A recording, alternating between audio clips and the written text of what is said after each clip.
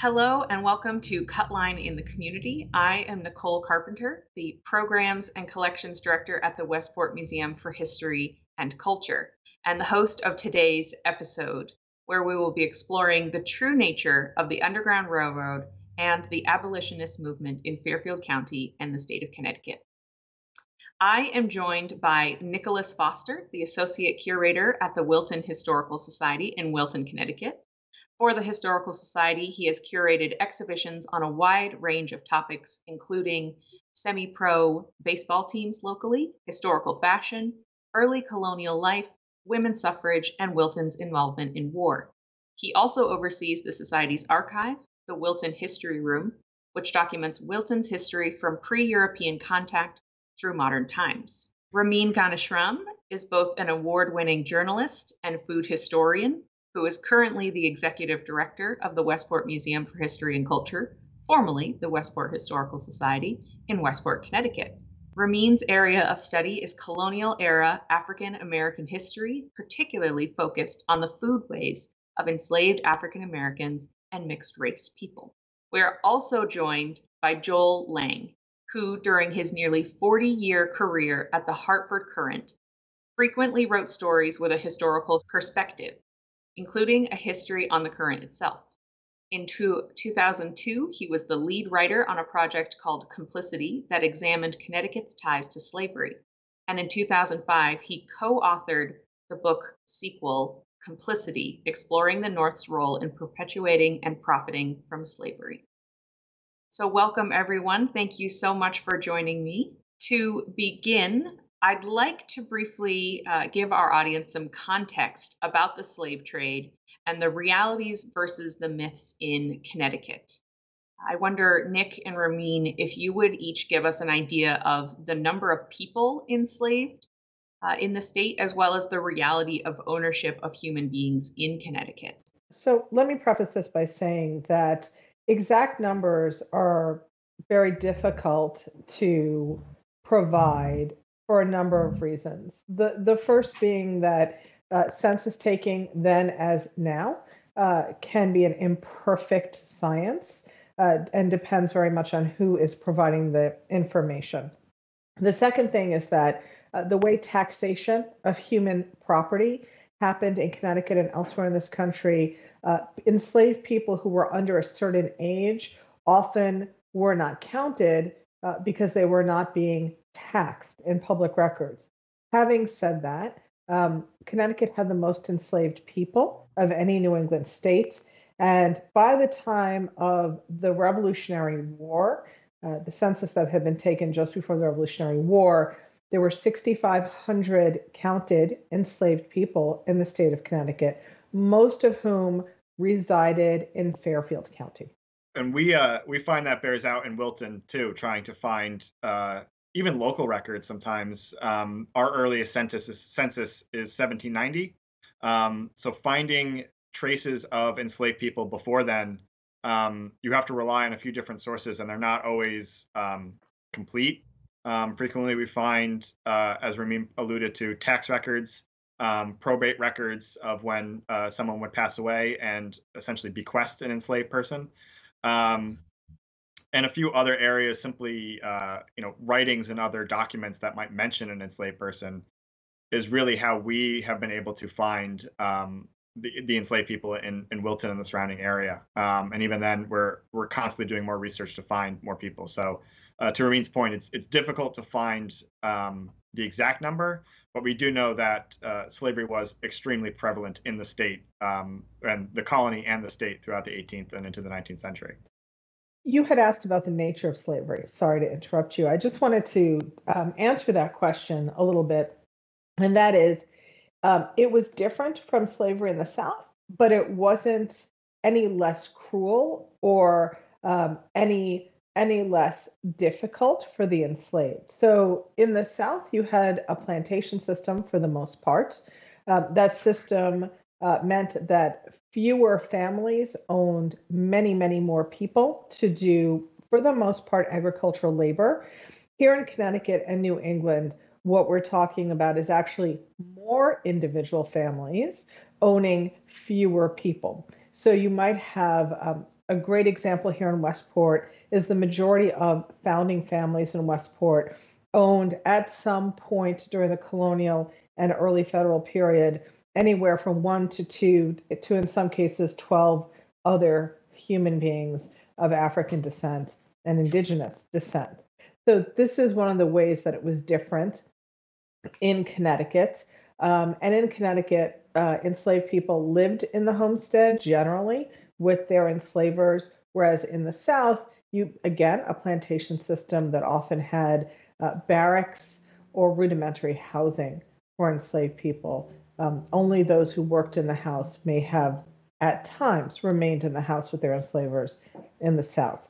So this is a little bit of just a sort of the tip of the iceberg on how it was different, but no less cruel. And I know that both in Wilton and in Westport, there's been research that's been ongoing about the enslaved and also free Black populations.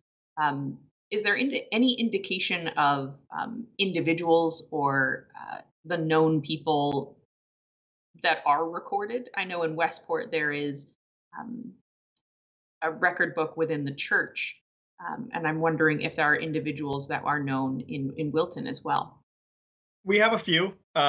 Generally, they are the records, as I mentioned, are during the census, and we do occasionally get names. Sometimes we don't.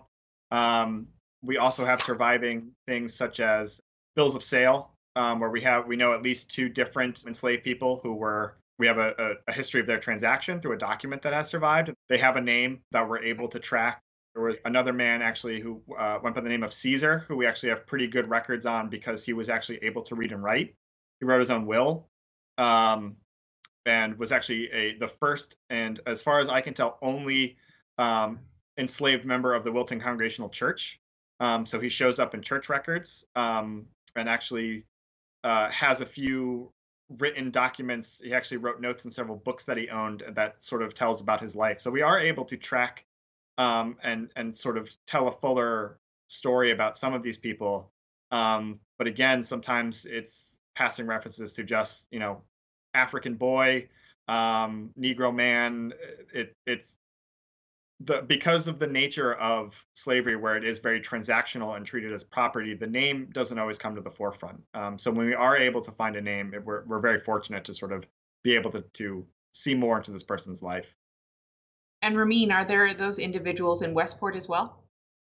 Very much so. As you mentioned, Greens Farms Congregational Church, the church record book from the mid 18th century into almost the mid 19th century is a very useful record for us.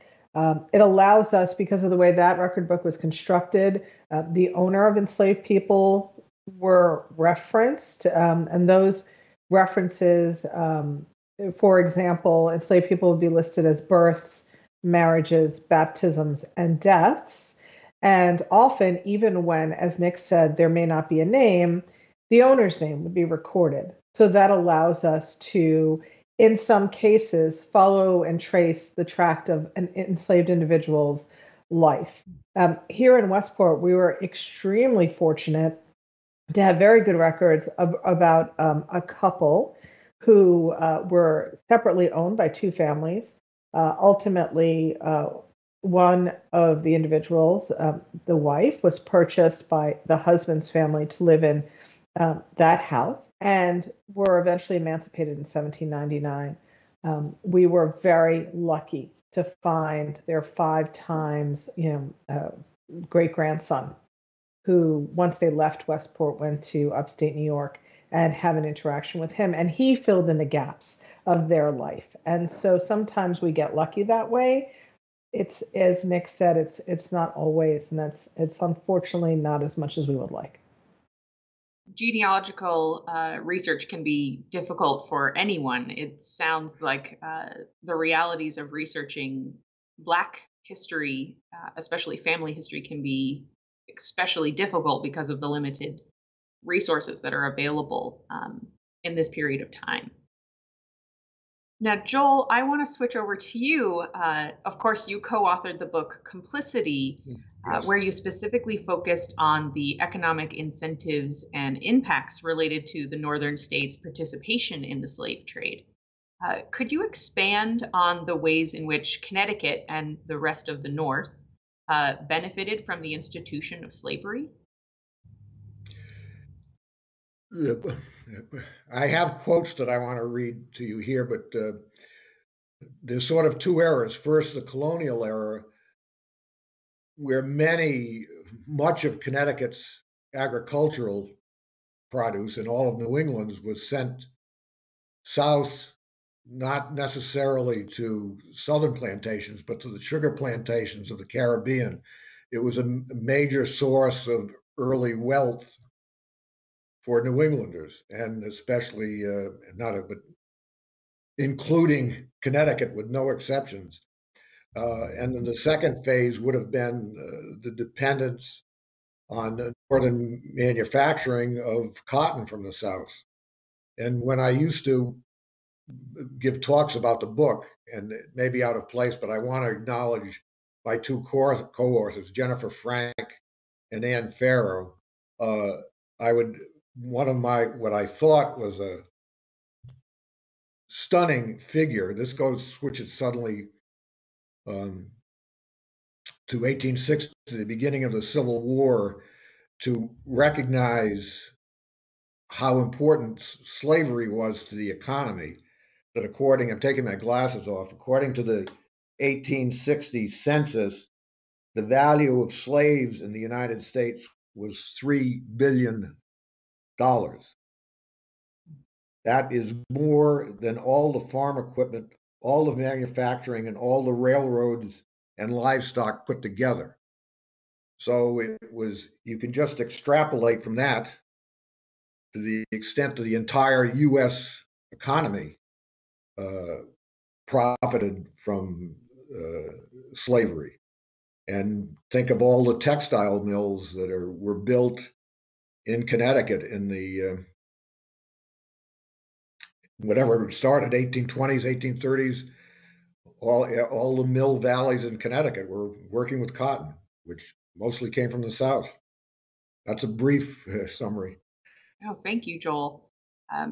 Just thinking about Connecticut history, we have a very, very rich history of textile manufacturing, as you mentioned, and that's a huge impact, especially if you think about the coasts and all of the products that are being imported and exported. Westport especially has this bustling trade along the Saugatuck River, and then later on with Wilton and some of the products that they're making, and then throughout the rest of Connecticut.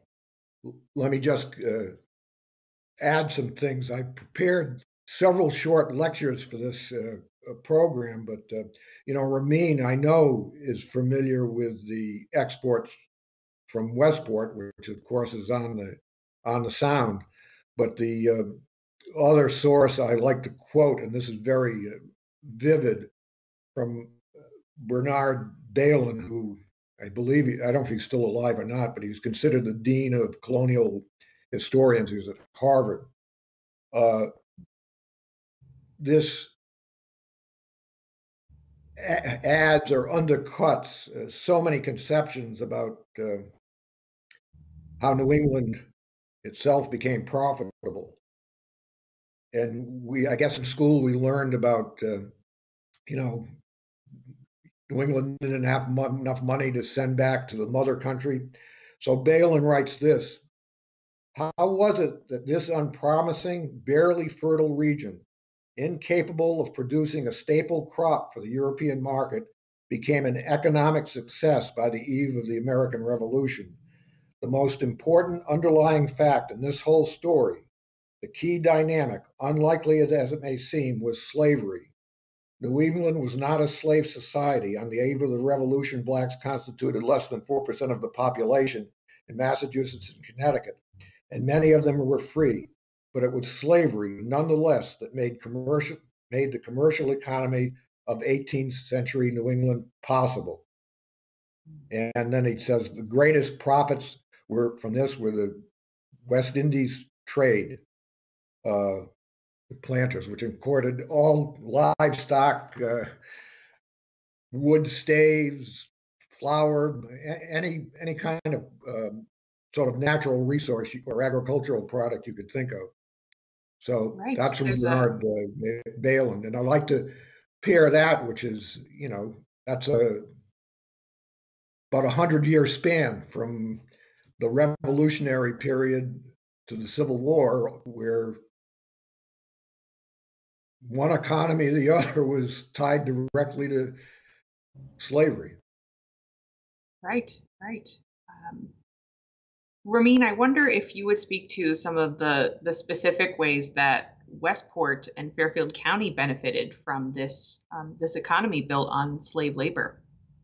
As Joel and you have pointed out, the main way was in sending farm goods, specifically food, at first to the Caribbean.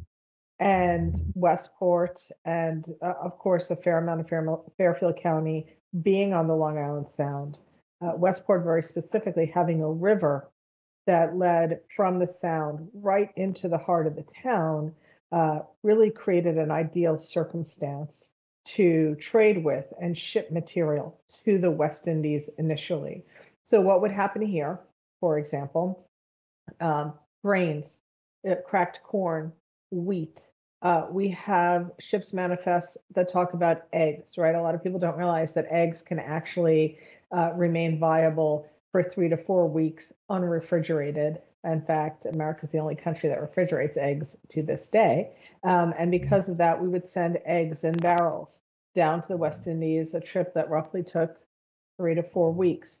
Salted meats. And most of this was to feed enslaved people working in sugar plantations in the Caribbean.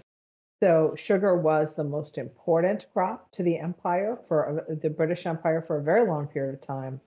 So supplying food and resources for those who were tasked with growing, harvesting, and then cooking down the sugarcane into molasses, providing the foodstuffs for them, providing the clothing, the cloth to be made into clothing for them, was an ongoing and continuous need that areas like Westport were able, and Fairfield County farm areas were able to fulfill and quickly get down to the West Indies, basically on using ships, sloops that would come up the river here in Westport, and then go down to New York City to go on much bigger ships to go down to the West Indies. Now, Nicholas, is this the case in Wilton as well, knowing that this is a community that is a bit more landlocked?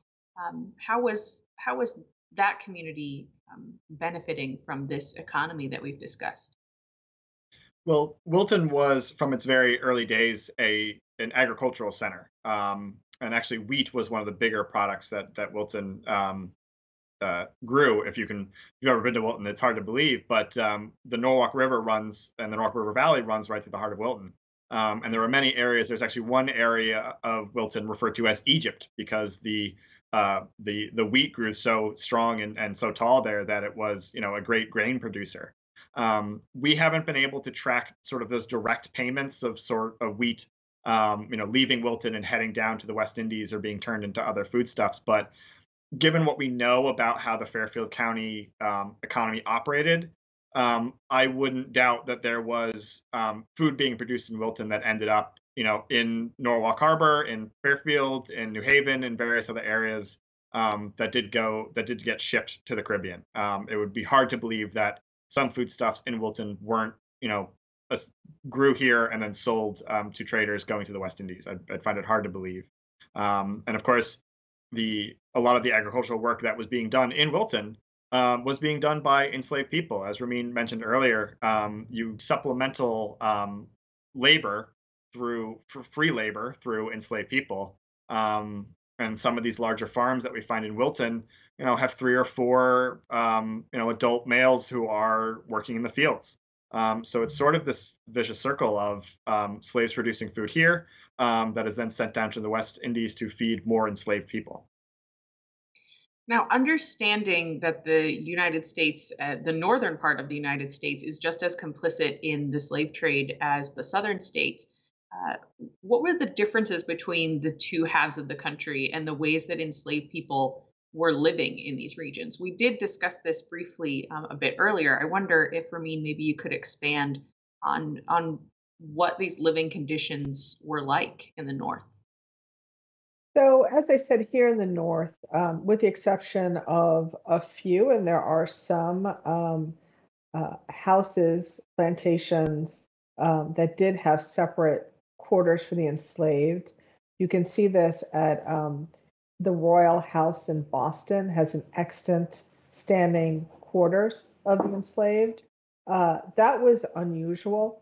For the most part, we didn't have vast plantation systems. There were a couple in Connecticut and New London, but it wasn't the norm. So, what I often tell people is that as you drive around Connecticut, and you drive around Fairfield County, and you see some still standing beautiful homes from the 18th century or the early to mid 19th century, if that was a family that had a big enough farm to require enslaved people, the enslaved people lived right in that house with those who enslaved them. They did not have their own rooms. You have to understand in this period of time in the 18th century, privacy as we knew it, as we know it today, was not a concept for anybody, white, black, or otherwise, and certainly not for servants of any kind, whether free or enslaved. So that meant if you were an enslaved person and you were owned by a family here in Connecticut and you lived in the house as you would, where did you sleep? Well, it kind of in many ways depended on your job, so to speak. If you worked in the kitchen, you slept in the kitchen by the hearth because you had to keep the fire, the embers going, so that early in the morning when they had to be stoked again, you had a spark to work with. If there weren't many enslaved people in the house, everybody might sleep in that kitchen because it was warmer in the winter. If you functioned as a personal servant to somebody who owned you, you slept in the hallway outside of their room or possibly on the floor right beside their bed, should they have a need that they wanted you to fulfill. Bring me water, empty my chamber pot, so on, during the night. If you worked as a nursemaid and you took care of children, you would sleep on the floor in that child's room. Other enslaved people who would perhaps more likely to have had possibly their own quarters separately would be people with highly skilled trades, such as a blacksmith, might and often would live above the blacksmith shop. A groomsman or someone who worked with the horses might sleep above the coach house or in the loft of the barn. An apothecary, someone who worked essentially as a pharmacist, if the family was wealthy enough that they had a separate room or a separate building to store herbs and so on, most often it was a room like a larder in the house, they might remain there, although cooks often usually functioned as apothecaries. So it really was a case-by-case basis based upon the work you were doing and the need that you fulfilled for the family that enslaved you. Understanding the realities that you all have discussed with us that existed for enslaved people in Connecticut and in the North, where did this myth that the state of Connecticut was an abolitionist state, where did this kind of romanticized image of the state come from? If Ramin, you'd like to start. So I think about this a lot. I have a couple of theories. I certainly would love to know what Joel thinks about it as well. But to my mind, one of the main things that created this myth was Uncle Tom's Cabin, because Harriet Beecher Stowe lived in Connecticut. She was a great abolitionist from an abolitionist family. Her father was Henry Ward Beecher in New York. And she really, Uncle Tom's Cabin was that first major international work that shed light on, exposed the horrors of slavery. So I feel that on some level, the fact that she was from Connecticut, she was a contemporary on some level and admired by people like Walt Whitman and so on. that created an illusion in the mind of many people that Connecticut was a pro-abolition state. In later years, I really think that the Civil War had a lot to do with furthering this myth, not just about Connecticut, but about the entire North in the mind of Americans at large, where it became very easy to paint the South as the complete aggressors in this situation. The war was very clearly fought over slavery, as is human nature, to create a villain and a hero because slavery and its ill effects were so obvious in the South. It was easy for the North to kind of slip under the radar, if you will. That's my thought on it. I would love to know what Joel's opinion is. Well, thank you. I think you pretty much covered it. I had forgotten about, wasn't thinking of Harriet Beecher Stowe. What I was thinking of was the Civil War and an essay I read at the time of doing this research by Robert Penn Warren. And it was written on I think the 100th anniversary of the Civil War, but he wrote about the great alibi which he applied to the South's rewriting of what the Civil War was about. And the term he applied to the North was treasury of virtue. So I certainly think the two things that Ramin mentioned contributed to that treasury of virtue. And I'm not adding much, but if you back up just a second, to the extent anybody learns about the Civil War anymore, it is that the North fought the war to end slavery. And so it's this blanket apology, excuse, get out of jail free pass for the North profiting from slavery. And it may seem unfair. I want to go back. Nicole used the term slave trade, which is easily mixed up with the slave economy. And I would like Ramin to help me out on this. So often, even now, when people talk about slavery, the horrors that were inflicted, they think of it as a moral issue. They think of it as how slaves were treated and how cruel slavery was to those people. A term that's more often used now and recognized by scholars is the Atlantic economy. The point about this whole history is the economic benefits that the North realized from slavery. So that whether or not it was more or less an abolitionist state, you've got to remember to think of slavery as an economic force that affected the whole Atlantic world and not as a question of human morality and evil, which it certainly was. But you get stuck on, I think that's part of the Civil War, you get stuck on the treatment of the slaves and the cruelty of slavery and forget about the economic consequences. So I'm going back to one more thing. Part of the Civil War myth about the American myth is, well, it was the industrial North and the agricultural South. And after Civil War, the South was impoverished. So from the same 1860 census, the states with the highest white per capita income in the U.S. were South Carolina, Mississippi, Louisiana, and Georgia. The South was by population, not counting the enslaved people, was the richest area of the country. And it's sort of a modern Connecticut now. It used to be known for having the highest per capita income. In 1860, Connecticut was the first New England state ranked after those southern states in terms of wealth. That's another way of demonstrating the economic impact of slavery. I know we talked about this. Maybe she would like to say something about the Atlantic economy and how that thinking goes now.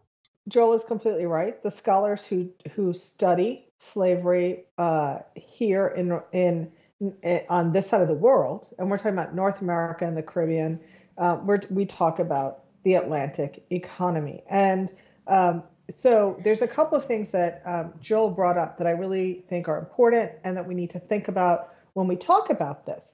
The first is there's slavery, the condition of being enslaved, which can be and often was multi-generational. And so this is, an enslaved person who has children, who has grandchildren, all born into slavery.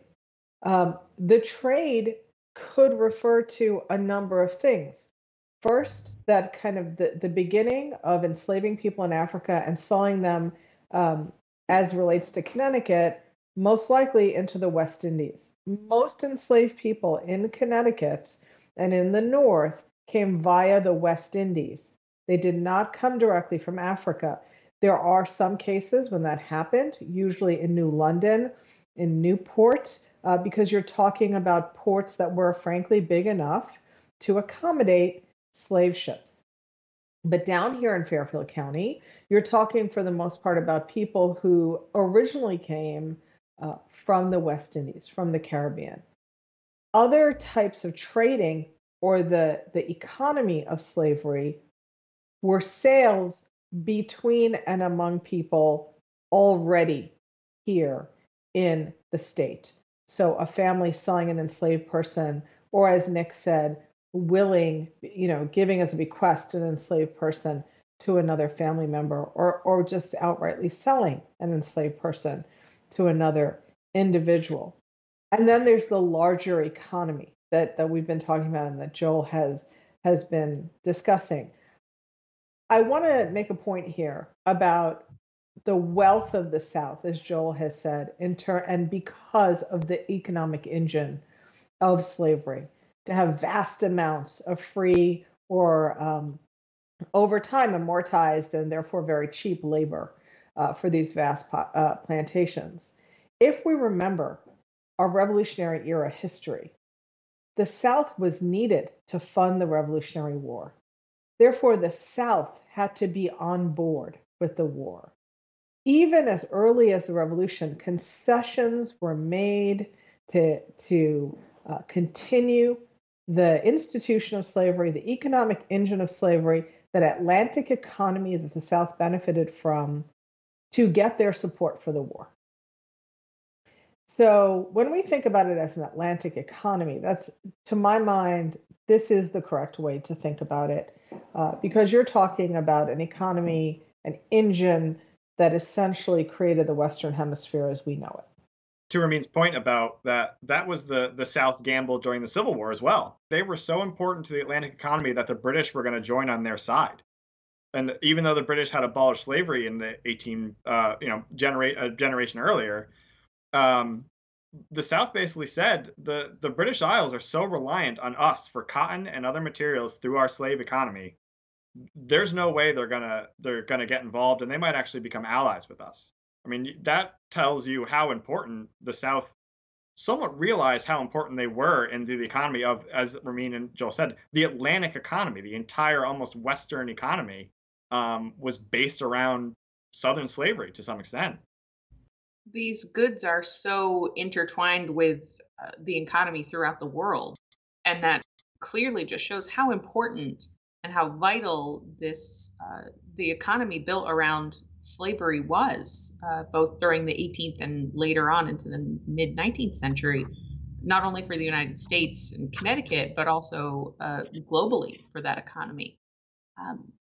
Getting back to abolition and Connecticut and this myth of kind of being this free state, even into the North, very often we hear of spaces in homes in Fairfield County and throughout Connecticut having these hidden spaces or hidden spots within their homes that homeowners very often claim to be stops on the Underground Railroad. This is the case very much in Westport. And I wonder, Ramin, if you could elaborate a little bit on the situation in the county and Connecticut and what these structures might actually be. First of all, Connecticut, because of its complicity with the Atlantic economy, and it's dependent upon it for its wealth, very vigorously and actively supported the fugitive slave laws, the federal fugitive slave laws that had been enacted in the 18th century, the first one being signed into law by George Washington. These laws said that we call it self-emancipated, people will often say escaped, but a self-emancipated enslaved person who go to a free state are obligated by the federal law to be apprehended by agents in that state and returned to their owner. Some states didn't comply. New Hampshire is a great example of a state that basically didn't comply. George Washington's wife, Martha, lost her maid, Ona Judge, who escaped, self-emancipated from the president's house in Philadelphia, made her way to New Hampshire, where federal agents there, or local agents, state agents, refused to comply with the federal agents and turn her over. Connecticut, on the other hand, absolutely fully complied with these laws. So that meant that enslaved people generally tried to avoid the state of Connecticut, particularly towns on the water. Self-emancipation by water was preferred. It was faster. Remember, the waterways were the highways of well into the 19th century. It was safer. You could stay hidden, and you didn't have to go into the interior of a state that complied with fugitive slave laws. So what are these rooms in people's houses that they say, I have a hidden room, I have a back staircase, I believe my house was on the Underground Railroad. So we need to kind of look at the period holistically to understand what these spaces are. When you're talking about a house that was built in the 18th century, particularly around or just after the Revolutionary War, these rooms are likely safe houses, safe rooms. And here's the reason why. During the Revolutionary War, you had, it was chaos. It wasn't the myth that is told that all Americans were patriotic and they wanted freedom from England and everyone participated equally. In actual fact, it was chaos. In actual fact, only 30% of the country supported revolution, 30% were loyal, another 30% didn't care. Mixed in there, or third rather, 33%. Mixed in there were soldiers of fortune, people who switched sides as needed in order to pillage and maraud and burn property and steal and worse. So it was a very chaotic time. It was a very frightening time. And people building houses, both during that time and soon thereafter, often built these rooms in which they could hide themselves and their family should another upheaval of this kind happen. Prior to that, rooms were often built to hide goods. You have to understand that in the colonial period, every single piece of property you owned, down to a teaspoon, was taxed by the British Crown. And one way to lower your tax burden was to hide your goods. So a lot of these little rooms and safe rooms were for that purpose. That's not to say there aren't Underground Railroad houses in Connecticut. There certainly are. Some towns, I've been looking a lot at the town of Colchester, which had quite an abolitionist spirit, and I would not be surprised if there were Underground Railroad houses in Colchester. Nick can speak about one in Wilton. They did exist, but not in any stretch to the extent that people believe, and primarily because Connecticut felt very strongly that it was in its best interest to help its southern neighbors to return self-emancipated enslaved people back to their owners. Given that Connecticut was compliant with the fugitive slave laws and the Fugitive Slave Act, it was not a friendly place for self-emancipating people. Nick, I do wonder if you would discuss a little bit about Wilton's abolitionist movement and one particular individual with William Wakeman and the known Underground Railroad stop in Wilton? Yeah. So in Wilton, actually, an area in Wilton called Georgetown, which actually sits sort of on the Wilton Reading Richfield border, there was a Baptist church community that became very vocal, a very vocal community for abolition.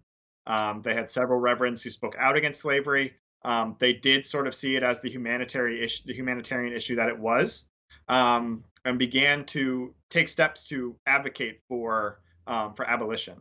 Some more drastically than others. One of the members of this community was, Nicole, as you mentioned, William Wakeman. He was a farmer who lived on Sealy Road here in Wilton. His father was an abolitionist. He was an abolitionist, and he actually built a tunnel underneath his house to try to help self-emancipating enslaved people, or formerly enslaved people now with this self-emancipation, hide out from these authorities, these state agents, these federal agents who were looking for what they saw as fugitives. So essentially what this tunnel was a stone and brick tunnel underneath the house that went out to a sort of a brushy, woodsy area where if someone were to come knocking at the door looking for a what they called a fugitive slave, that person could basically hide out in the woods until trouble had passed, until William Wakeman could sort of lead the authorities astray. So this tunnel still exists, and we have photographic evidence that it did exist. So we know of at least one house that was on the Underground Railroad. And it was very dangerous for these people to do it because, as Ramin pointed out, this was against the law. This was a pretty serious crime if you were caught harboring self-emancipating people. And there's actually one house that we've sort of recently rediscovered to be a stop on the Underground Railroad, not too far from the Wakeman's house, owned by the Chichester family, who actually had their house bombed by pro-slavery rioters, essentially, while one of these abolitionist committees was meeting at the house of Aaron and David Chichester. A gunpowder bomb actually went off and blew out several windows in the home. It was actually not the first bombing that took place against one of these abolitionist groups. So there has been some writing to suggest that their house was also on the Underground Railroad, and we're not sure if it's a house that's still standing or if one that's since been demolished. But we're doing a little bit more research into that. So we do know of at least two, at least one spot and possibly a second that was on the Underground Railroad in Wilton. But again, this was not the norm. It was a rarity because it was a rather dangerous thing to undertake. I do want to say that there are other towns in Connecticut. I'd mentioned Colchester, for example. New Haven was a known stop on the Underground Railroad. A family of reverends by the name of Amos Beeman, very well known conductor on the railroad. We know this from his writings. But to Nick's point, about trying to reconstruct these things, it was a secret and lives were at stake. So it's very hard to reconstruct the evidence. Reverend Beeman left enough writings that we know that his church, a Baptist or an AME church in New Haven, was a stop on the Underground Railroad. Both you, Ramin, and Nick have cited the difficulty in researching these stops. How is it known that some of these Underground Railroad stops even exist in Connecticut, given the unfriendly nature of the state? Are there specific sources or specific documents that are looked at to try to determine the status of a stop? As I said, one of the reasons we know that the house in Wilton had a stop is because the tunnel still exists. There's physical evidence, but that is relatively rare. That it would have been a lot of effort to build that tunnel. So it's not like, people, when you say the Underground Railroad, it being literally underground is rare, is not actually the case. This is a sort of a rare instance of physical evidence existing. As far as other research goes, usually in writings that people might have kept, but you don't want to record yourself committing a crime, whether or not you believe it's a important humanitarian, effort or otherwise. So it's not like we're going to have people writing in their diary, today I, helped 6 self-emancipating people up to the north, to Canada or somewhere else.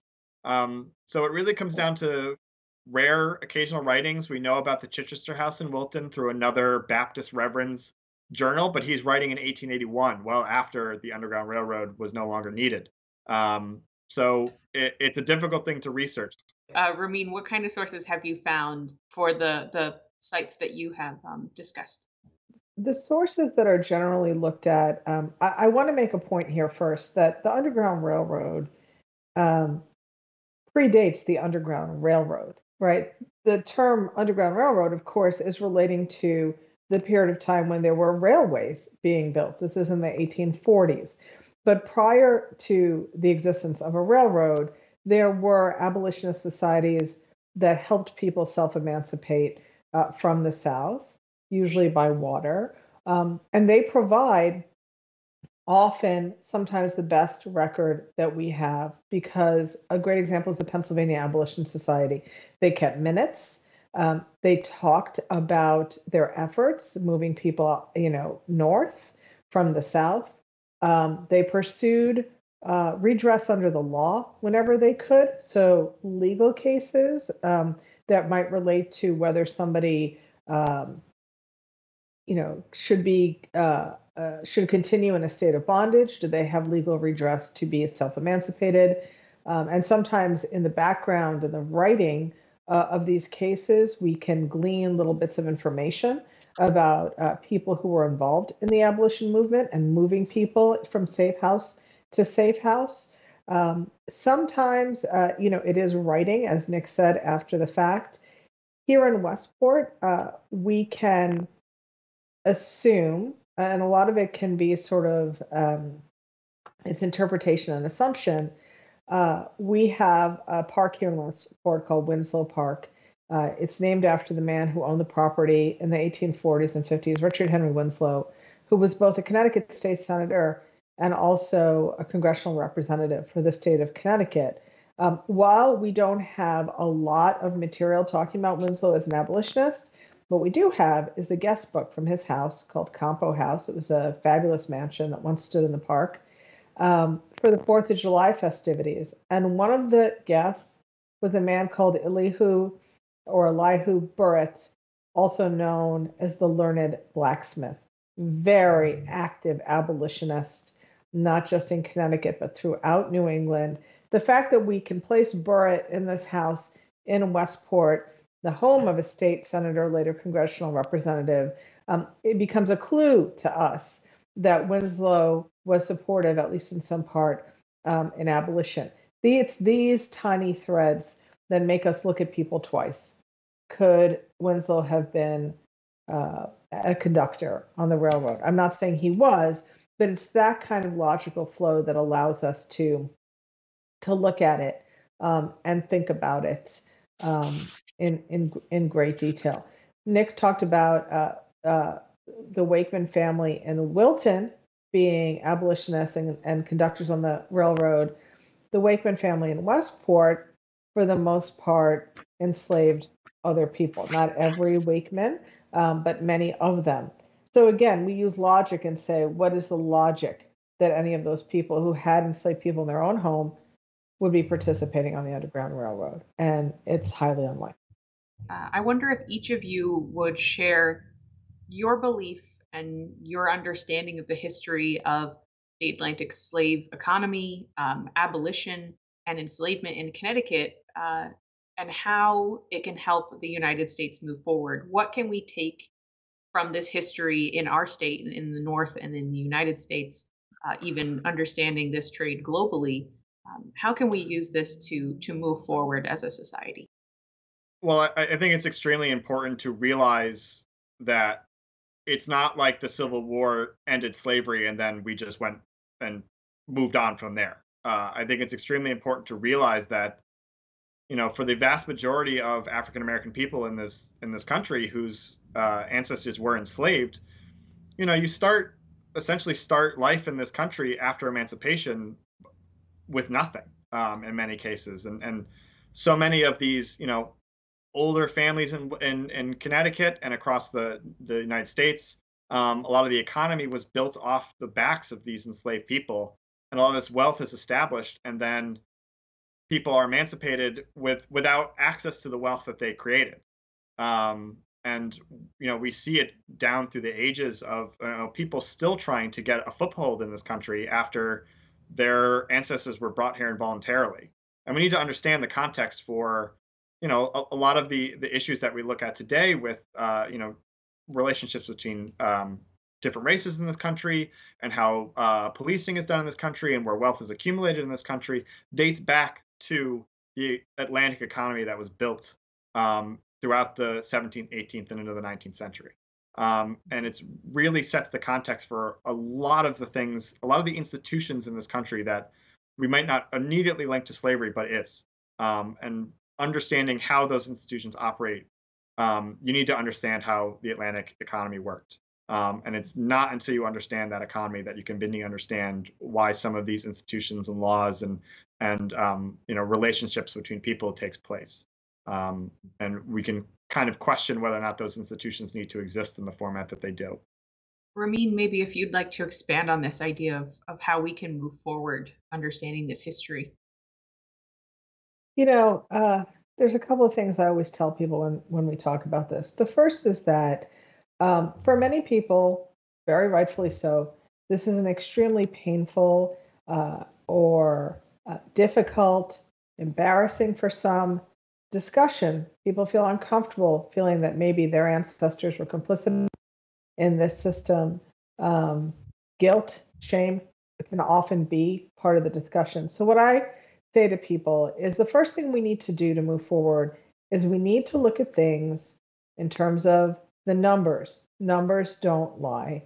And as Joel has said, and as Nick has said, the wealth created, the money that was moved, the generational and foundational leg up of a strong economy was based on vast numbers of enslaved people being brought to the Western Hemisphere as the fuel for an economic engine throughout the Atlantic region. And these are numbers, these are facts. So let's look at it from there first, so that we can then say, as Nick has said, and what has that meant to generations of people on both sides, the enslaved and the enslaver? When we understand the disparity, then we can start to think about how to rectify the disparity.